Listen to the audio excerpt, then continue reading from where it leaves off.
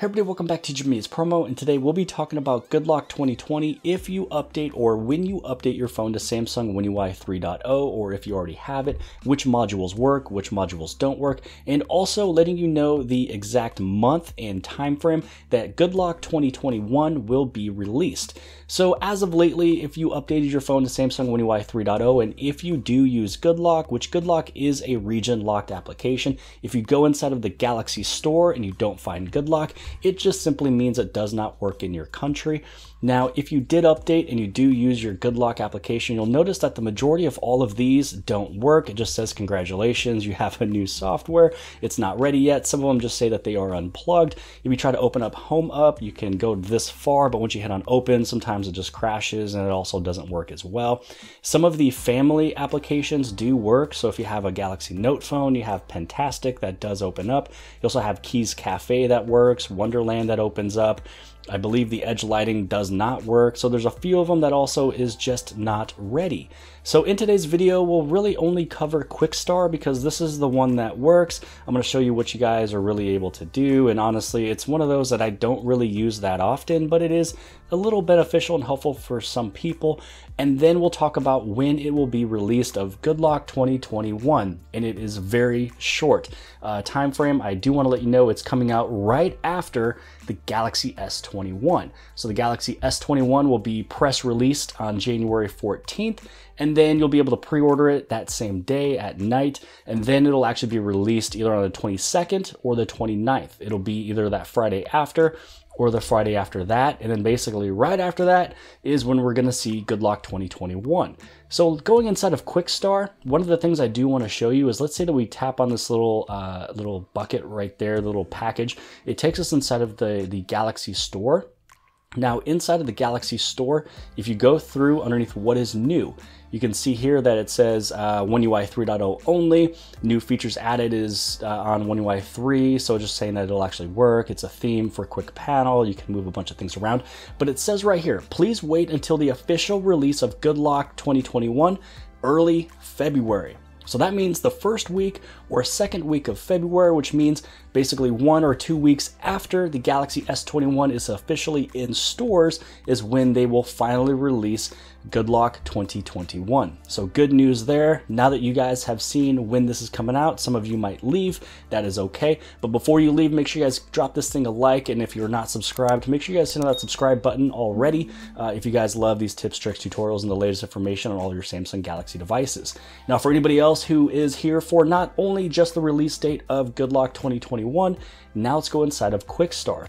Now, one thing that I do want to show you about this menu inside of Good Lock for the Quick Start is that you might notice a change from the older version. So this right here is what it looks like if you have it on a phone that is not Samsung One UI 3.0. Some of the things is in different locations from what you saw from before. You also have this theme right here that you're able to change. And this is going to be moved over inside of the theme park. So originally, if you noticed this and you're trying to look for creating your own, quick panel on the very top, different colors, this is actually be moved over inside of the theme park. So I don't really play too much with these colors. I thought it was kind of fun. I wanted to create one right here that was for, Jimmy is Promo's channel. You just go right over inside of here, you go to that plus button, and then for the main color, when everything is turned on, just select the color red. And I didn't go with the brightest color. And then I did go with gray if everything was turned off. And then white for the lettering. So this way it kind of resembles the Jimmy is Promo YouTube channel. So if you are looking for different differences, if you notice that on Samsung One UI 3.0 this is moved, that's the reason why. It is moved over inside of Theme Park. So going inside of the visibility of indicator icons, this is the first tab. Now up on the very top, these top three, you don't really need to change. You can tap these and see what they do, but the majority of the ones that you can change will be right over here. So if there's any of these icons on the top that you just kind of want to clean up, get rid of, or move around, you are able to do that with this application. So you can see here that I did have those little mobile bar signals, which majority of the time you'd want to see if you have good service or bad service. Now, if you don't really want to see that little 4G icon, my 4G is not there just because I am connected to Wi-Fi, but if I turn off Wi-Fi, it'll say 4G or LTE. I can keep my signal bars, but I can turn off that 4G or LTE if I wanted to. Some of the times when you have a phone that says Verizon or Sprint or AT&T on the top, you can also turn them off with some of these. Then if you had an alarm, if you don't want to see that you have an alarm icon on the top, you already know that your alarm is there. You have alarm set every single day for 6 a.m. You can actually turn off the alarm icon, but for some people, they like to just see that there is something that is set. Same thing with the volume, you can turn this off. So right now my phone is on silent. So you can see that you can take away that small little icon. If you are using airplane mode, you can also turn that off. You can turn off your Wi-Fi right there. The battery icon. So if you only want to see your percentage, then you can turn off that battery icon. So that might be something I'll do. I'll take off the battery icon for now. Maybe you're somebody who loves to use NFC. You always have it on. Even though it does drain battery, if you keep it on all day and you don't use it, you can turn this off. So if you're somebody who uses NFC a ton and you don't like seeing this little icon, you're able to get that thing turned off. If you're always connected to Bluetooth, you don't need to see the icon, you can turn that off. Same thing with the mobile saver. If you have that on, location, if you have the icon on the top, and then the power saver as well. So if you do turn on the power saving mode, if you don't want to see it, you're able to have it turned off. So really that's the first tab here for the visibility of icons. Clock settings. So here you can show if you want it to say AM or PM. Some people like to see that, but it also adds in a full other symbol. Now maybe you would want to hide it fully, or maybe you want your time on the right hand side.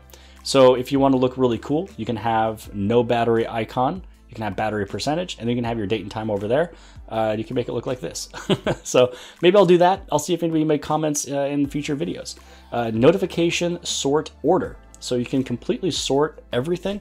You can even use sections, and that's something that you can play with. We won't really go far in depth with that one, only because I don't really have any notifications at this moment. The next one is show quick button grid menu. So for this one, I haven't really played with this one too much, but you can turn it on. But when you do turn it on, you want to change the quick button grid in the quick settings. So after turning it on, please go to your quick settings, expand the quick panel using 2 fingers, click more button, the 3 dots, and then click button grid menu. So you're able to either show more or less. So it's going to be some of those quick buttons. You're able to have that show as well when you do pull it down. And then the very last one here is swipe directly to quick settings. So when you do turn this one on, this setting allows you to adjust the status bar area to expand directly to quick settings. So quick setting appears when the quick panel is fully expanded.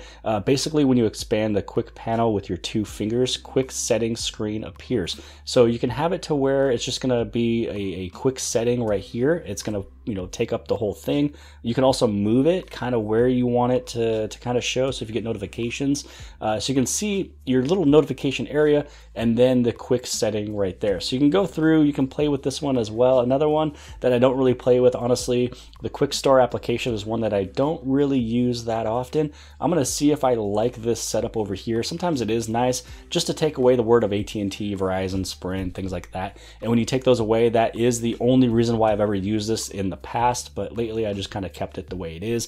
So really that's the majority of everything for today's video. Good Lock is not fully operating. I've been talking about this and showing it off in my past videos when I updated the Samsung One UI 3.0 for the beta version a couple months ago. Basically all of these are just broken. They're getting things ready, but they're also getting ready for the full public release as well. So even if they don't fix any of these, by the time 2021 version of this rolls out, I'm actually okay with it. I would rather have that new version because there's going to be more modules added, and I would hate to uninstall these and then reinstall whenever 2021 does come out. So again, just letting you guys know, a big heads up. If you love Good Lock, just a heads up, it will not work for the majority of all of these once you get Samsung One UI 3.0. So that's pretty much it for today's video. If you guys liked it, and hopefully it was a little helpful, a little beneficial, the 2021 of Good Lock does come out early February, so we're very, very close. But give this thing a huge thumbs up. Don't forget to hit subscribe. Subscribe right over here on the very bottom left-hand side. And if you like this video, then more than likely you'll also like this video. And I'll see you guys later.